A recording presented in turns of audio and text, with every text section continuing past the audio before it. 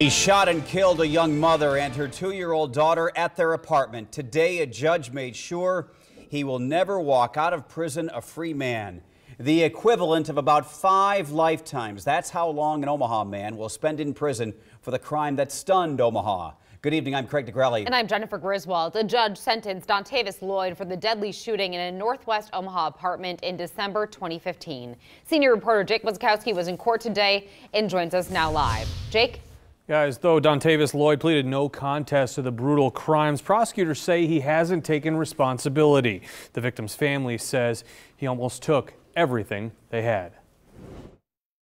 My daughter and granddaughter were very loving children. They were brought up in a good home. 22-year-old Dontevous Strong and her 2-year-old daughter, Kenesha, had just moved out of her mother's home to apartments near 107th and Ida, shortly before getting involved with 24-year-old Dontevous Loyd.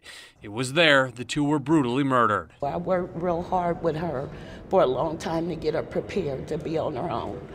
And after he didn't know them that long, he killed both of them. Today, Loyd is sentenced to 2 life terms plus 225 to 250 years in prison for killing the mother and daughter and shooting 3 other women. Dontevous Loyd, a monster, stole almost everything except my love of Christ.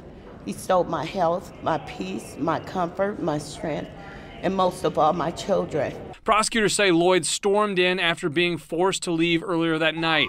He shot Dontevous and Kenesha and then went after the other 3 who were trying to flee. Though he pled no contest, they don't believe he's taken responsibility for his actions. He stood over one of the victims when she begged for her life in the closet.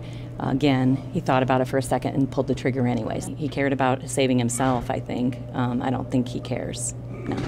Earlier that same day, police were called multiple times to the apartments because of Loyd's actions. Stacy says Dontevous begged officers to take him to jail.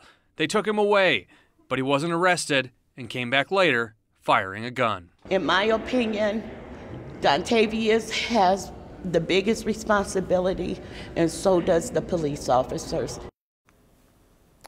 The other 3 women survived the shooting. Loyd had served 3 prison terms previously before the murders. Reporting live, Jake Wazikowski, KMTV Action 3 News.